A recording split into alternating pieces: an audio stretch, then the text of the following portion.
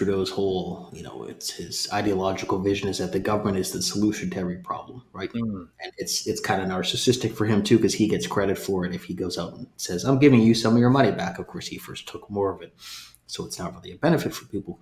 But I think, as I said, they're just kind of trapped where the answer to a lot of these problems is to cut government spending, or at least reduce the increase in government spending at the very least.